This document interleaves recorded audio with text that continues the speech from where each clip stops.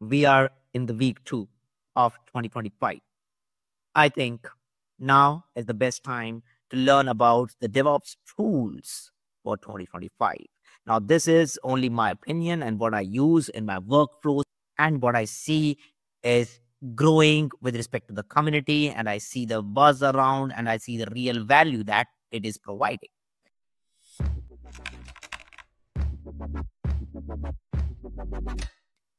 So starting off, what we'll try to understand is, you all know that infinity graph. And in that infinity graph, the first piece from the producer of the code to the consumer of the code is writing the code and creating the image. Since we are in the cloud native and Kubernetes ecosystem, the thing that we produce is an image artifact. And when we write a Docker file, we use a base image. Now that base image needs to be secure. Now you can use any tooling, you can use Docker, you can use any tooling, but the base image and the resultant artifact, the resultant OCI artifact should be 0 or minimum CVEs that you create. For that, there are some golden images, but I usually do not prefer the golden images, although they have set a standard, because they become vendor dependent. So we created a tool called BuildSafe that helps you create those 0 CVE based images with an extremely simplified developer experience.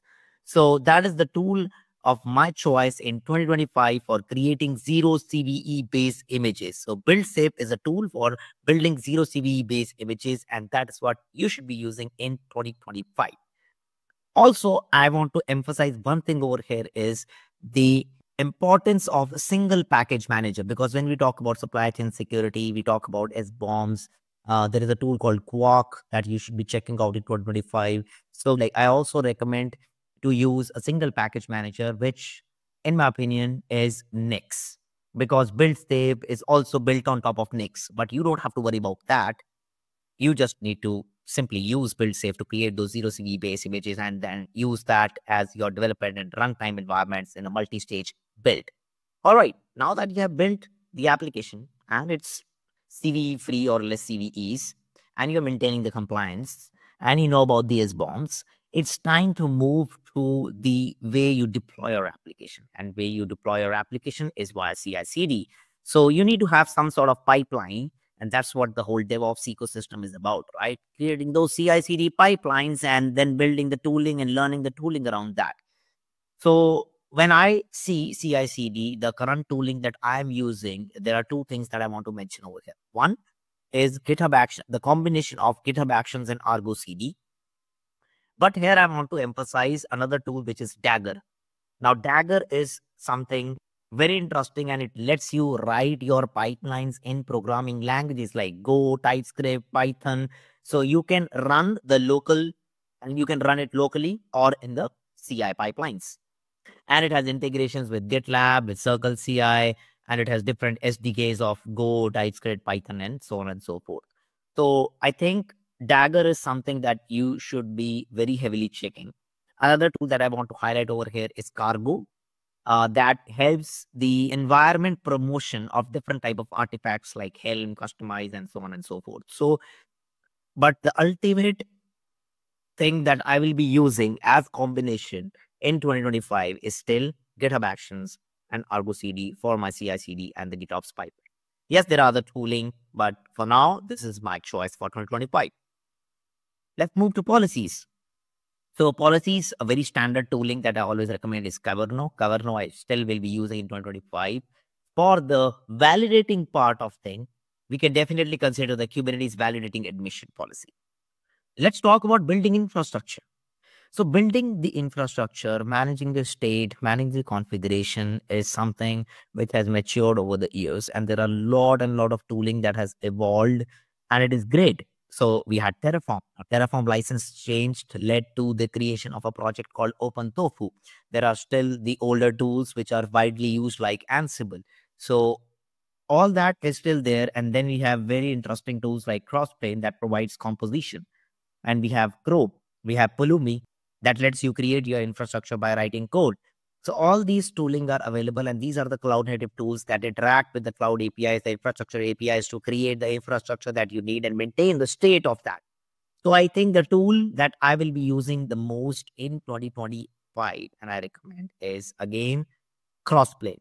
Because Crossplane has a very interesting concept called Crossplane compositions. And I did a stream with Dan on the Crossplane composition deep dive that you should check out. It has grown a lot since that particular live stream, but in order to get those fundamentals clear about the Crossplane composition, I think that is something you should definitely check out. Coming to the package manager. So when you create the Kubernetes cluster, now you have the Kubernetes cluster, you have the CI/CD pipeline, you have created the artifact, you're deploying to that. But what about the additional toolings that you install on the bare Kubernetes cluster, whether it's a managed provider or it's a self-managed Kubernetes cluster, which hardly now you create unless it's on-prem. So there are tools like Helm, very popular. Helm 4 is, in works that you can check out. Customize, Timony, and OLM, which is not actually the open source part of it. Like some part of it is, but the UI is not. So it's part of like where the Kubernetes operators are distributed, and then you can have the OLM for the updates and stuff like that. But a tool that I want to highlight for 2025 in this particular space is GlassCube. So GlassCube is able to seamlessly handle the dependency, automatic CRD upgrades. This is a very critical component of custom resource definition updates, and also the Kubernetes version compatibility testing, because when you change the Kubernetes version and some of the operators, whether they'll work or not in the newer Kubernetes version, I think GlassCube plays a very important role. So that's what it compares to Helm. And also, if you compare it to Customize lacks like, lifecycle management kind of things. And whereas GlassCube offers the package updates via the CLI, which is very intuitive. So I definitely think that GlassCube is a clear choice for me for 2025 for the Kubernetes package management. Coming to WebAssembly. WebAssembly has been the talk of the town of 2024, and it will continue to grow in 2025 with more production-ready applications. We have seen that as part of Wasm IO and WasmCon talks, how it is used in industries as well. So in WebAssembly, some of the key things that I want to mention is PinQ project that you should check out in 2025 for building the applications and deploying that on Kubernetes clusters, the WebAssembly applications. Another project is Wasm Cloud. So those are the two things that I want to mention with respect to WebAssembly. Coming to the Kubernetes cost optimization. Kubernetes cost is very critical. And now the current challenge is not the adoption, because there are cloud providers that are giving you the managed Kubernetes resources. But right now, one of the key things is how to reduce the cost. And for the cost, there are a lot of toolings which are available. There are like single dashboard. But I would like to mention two tools over here. One is KubeCost and one is CastAI. So KubeCost was acquired by IBM, and CastAI has its intelligent autoscaling built in. So my tool recommendation for 2025 is CastAI for Kubernetes cost optimization. While we are talking about the Kubernetes cost optimization, one more thing I would like to mention over here and highlight here is Kubernetes multi-tenancy. So Kubernetes multi-cloud and multi-tenancy was mentioned in KubeCon North America keynote as well as one of the key technology areas. And right now, the only player that I see in the market, not because I work there, is vCluster. The thing is, if you watch my live stream with Lucas in 2021, vCluster was still something that I talked about. And I have always recommended vCluster when it comes to multi-tenancy. And till now in 2025, I still see that vCluster is dominating player for Kubernetes multi-tenancy and even helping that in cost reduction, sustainability, and all the other goals, and playing a key role in platform engineering. So 2025, definitely check out vCluster. Why we just talked about platform engineering? Yes, it's the year where people have been talking a lot and building a lot of solutions for building IDPs, internal developer platforms. So one of the tools that has always been the first words that come out of the mouth when we talk about the internal developer platforms is Backstage. But people are simplifying like how you actually create those IDPs built on top of Backstage, or simplifying the Backstage experience by providing something. So there are different ones which are there, but I think for 2025, I would recommend you to check out Port. So Port is something that you should check out. Now coming to one of the key things when we talk about DevOps is the observability. Now, when we talk about observability, there are like 3-4 key areas. Like you have the monitoring, traces, logging, profiling. And for monitoring, you have, when we talk about the cloud native ecosystem, you have Prometheus, you have Grafana for the visualization. For traces, you have Dagger, then you have Fluent for logs, or Grafana Loki. So there are different combinations of the open source tooling that you can use, or there are very interesting paid tools like Datadog and stuff. But two tools that I want to highlight over here that acts as a complete platform and are open source are Signos and OpenObserve. So these two tools definitely you should check out for 2025. But the tool that I will be using in 2025 is Signos. So make sure to check out Signos, very good friends of mine, and it is the solution that you should check out for your observability needs in 2025. So go check out Signos for observability. Coming to security. So there are multiple aspects. We talked about some supply chain security. Yes, BuildSafe is a tool that you should be using for generating SBOMs, build time SBOMs, and the zero CVE artifacts. And it also helps you create those hermetic builds. But also you have the scanning tools like Trini is still the choice for 2025. And Kubescape is the choice for me for 2025 for cluster hardening as well. And, the continuous compliance thing. And for the runtime security, I always recommend Falco. So now, if you have seen all the tools that I have talked about, so you created the zero CVE base image using BuildSafe.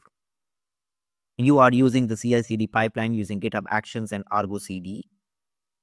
And then you have the policy engine, which is Kyverno.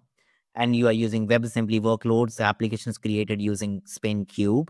You have multi-tenancy implemented using vCluster. You're optimizing the cost using Cost AI. You are building the IDP using Backstage or Getport. You are observing the complete Kubernetes platform and the application monitoring using Signos. And you are using for security scanning and the compliance scanning, Trivi and Kubescape. And for the package manager, you are using GlassCube. And all of the infrastructure IAC is Crossplane. So all these tools are my choice for 2025. But wait. One very key important thing left to talk about is AI. We cannot leave a video without talking about AI. So Kubernetes will play a very important role in 2025 to be a platform for running AI agents. So there are a couple of tools that I want to mention over here. One is for building agents. Definitely, there is Crew AI that you can use for building the agents. Then there is Argo Workflows, Kubeflow, Kserve, and even MLflow is really interesting in the Kubernetes ecosystem. Now, Kubernetes core concepts like the dynamic resource allocation is very important for 2025.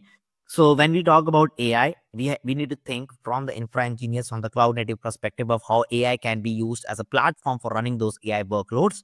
And in this, the tools that I want to recommend for 2025 to be checked is Kubeflow, which is there for the complete from the machine learning training to the inferencing using Kserve, and then using the individual components as and when you needs, like the notebooks, the pipelines, and all that stuff. So Kubeflow is the one that I will be diving into more in 2025. With that, I conclude the DevOps tooling for 2025, my choice of tools for 2025. I would love to know what tooling you are using for DevOps in 2025. So put that in the comments section and let us know which tools you are using in production for your DevOps lifecycle in 2025. Thank you so much for watching this video. Do tag all your favorite creators and thank them for creating such incredible open source tooling. A big thanks to CNCF for hosting all these incredible open source tooling and providing a hub for the innovation in the cloud native space. And with that, thank you so much for watching the video. Make sure to like, subscribe, share, all the usual stuff, which I forget always to mention.